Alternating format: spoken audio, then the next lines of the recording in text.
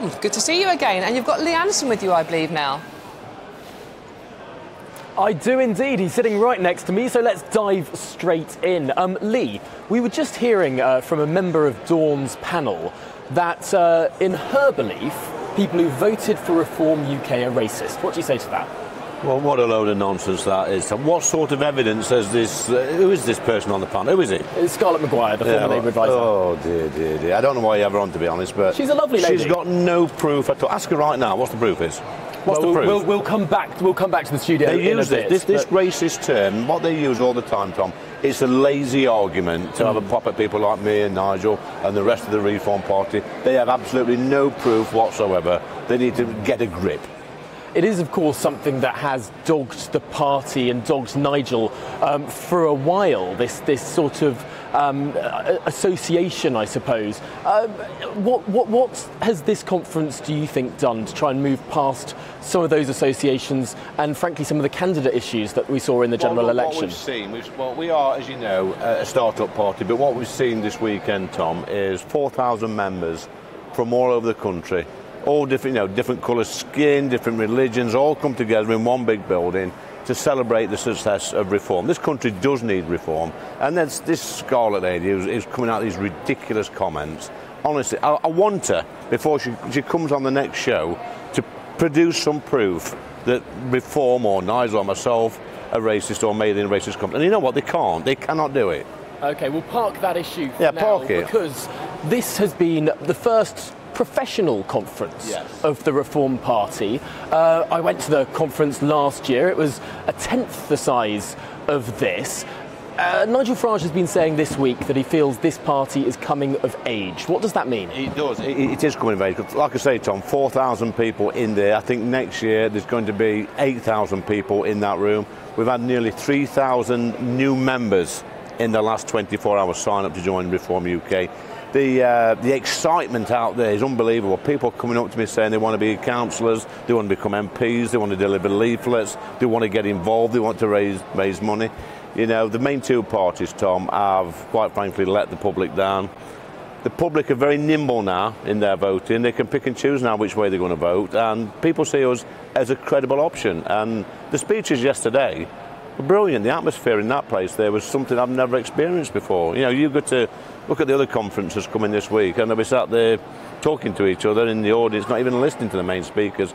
Every single, and I am biased, because I was speaking yesterday, but every single speaker in there yesterday was a different class. It is interesting. In your speech, you decided to take out a letter that you had received from the television licensing people and rip it up on stage. What was that about? Well, you know my opinion on the BBC. And listen, I've always said, ever since I stopped paying my TV licence, that the BBC would not get another penny off me. And they've got a bit of a cheat, keep sending me reminders to pay my TV licence. I'm not paying anything that funds the pension of perverts like Hugh Edwards. Do you think that this potentially puts you at risk of imprisonment? Do you watch live television? Well, listen, they can come round, they can knock on my door, and they'll get told to clear off. Wow. Yeah. That is... How's that grab you? There are, of course, people who have been fined, who have been sent to prison for non-payment. Yeah, you get sent to prison for non-payment. I don't watch live TV. I get all my stuff off. I watch a bit of Netflix, obviously, but I don't watch much TV, to be honest with you, Tom. I think it's a bit of a cheek. It's a poor service. It's we've seen just this week over the last couple of weeks with this other scandal, this Hugh Edwards scandal. I'm not paying my money to an organisation that does that. Absolutely shocking. They should be ashamed. In fact, this Director General, whatever his name is, the sort of money they've been paying Hugh Edwards over the years, he should pay that to the victims of these children. These children are victims. It's a strong statement. Yeah. Your speech yesterday repeatedly used the mantra, "I want my country back." What does that mean to you? Well, if you have somebody like Scarlett Maguire, she would probably say that's racist. But in my speech, I want my education system, our health system, law and order, defence, immigration system, our borders. I want them to go back, Tom, to how they used to be when they used to work in this country. It's as simple as that. This has been a moment at this conference where a lot of people are talking about the next election, assumed to be 2029, and the possibility that the Reform Party could win that election. Is that a credible thing to say? I mean, if you said that to me, 4 or 5 months ago when I first joined the party, I would have said, you're crazy. But now, I mean, look at the start Sir Keir Starmer's had. The Conservative Party are in a real mess. They're going to pick a leader, more of the same. And the political ground, if you like, Tom, is quite fertile at the moment for a new party to grow. We are growing, thousands of new members, lots of volunteers. Like I say, the two main political parties, people are switching off from them, and people will come out. They've got an alternative now, a credible alternative, and they're going to see what's gone off this weekend, and they're going to come out and vote for us. It took 30 to 40 years for the Labour Party to grow from a handful of members of Parliament to being in government, and only then with a minority administration at the start of the last century. Why do you think that Reform could do it faster? There was no TikTok then, was there, Tom, or social media, or any of that sort of stuff. People are more switched on now, they're more alert, they're not getting the news a week later. They're getting it just like that, and that's what they love about, about the social media age we live in. They can keep up to date, they can keep politicians like me, we're accountable. It's instant, it's in their hand, and people are really engaged. It's like a soap opera at the moment, politics, it really is, and the people of this great country of ours have got a stake in it. What do you imagine Nigel might be saying? Pretty much what he's been saying all weekend, Tom, which is the country needs reform.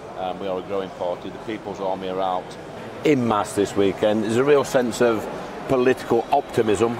People think that there is a credible alternative now. They think reform is the way forward. We're listening to people, Politics is not that difficult, Tom, in my opinion. Go home, have a weekend like I do, listen to people in your constituency, go back to Parliament the week after and ask the same questions they're asking. And that's what the Reform MPs are doing in Parliament at the moment. The people out there can see that and they want more of the same. Of course, a colleague of yours has been in hot water this weekend in the Financial Times. They're saying it's a disgrace that he donates his salary to charity. I'm talking, of course, about Rupert Lowe. Yeah, I mean, which idiot has said this? I mean, it's unbelievable. There's been a sudden, I think since we got elected, the 5 MPs, there's been a sudden influx of idiotic comments from people like this.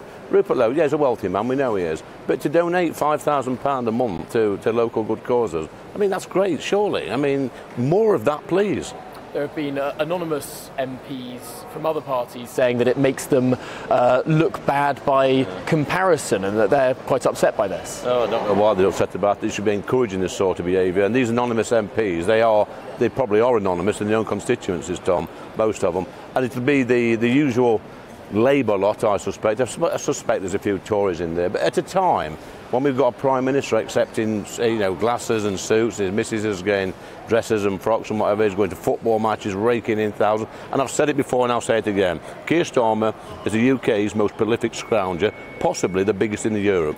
It is extraordinary how this new government has sort of fallen into the traps of the last government. Of course, for a time you were a Conservative MP. Yes. Do you see parallels between the sort of mired scandal that we saw about halfway through the last administration happening just 2 months into this one? It's like a blind hypocrisy. I mean, when things were happening within the Conservative Party, the Labour Party was very quick to call these out and go on every single platform and make a song and dance about it. But hey presto, just 10 weeks after being elected, they're doing actually worse. I mean, the Prime Minister of our country on a massive salary is taking freebies like this. It's unbelievable. I think he's took more freebies than anybody.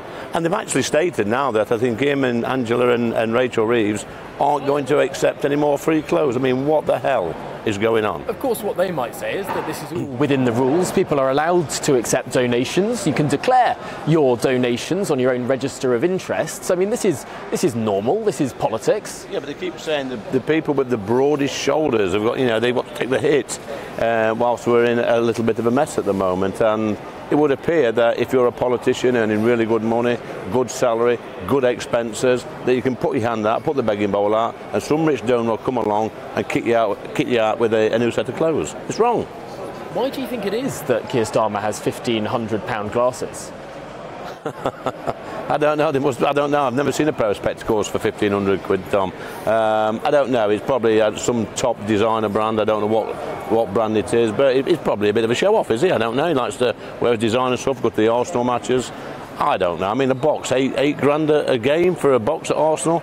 He needs that for his security. Look, Rishi Sunak, he used to go to the Southampton games and sit with the crowd. I go to Forest games and sit with the crowd. It's a load of nonsense. It's freeloading.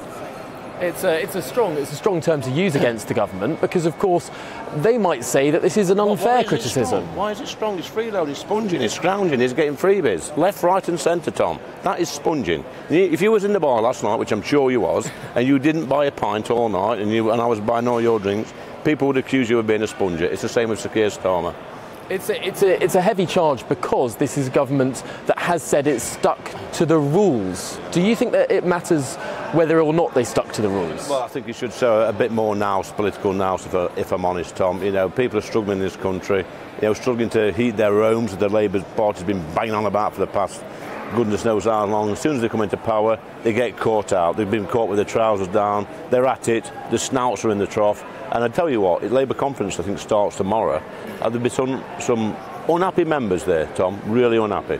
Well, I will test the mood of the floor in Liverpool at the Labour Party conference. I'm off there this evening. But for now, Lee Anderson, thanks very much for joining us.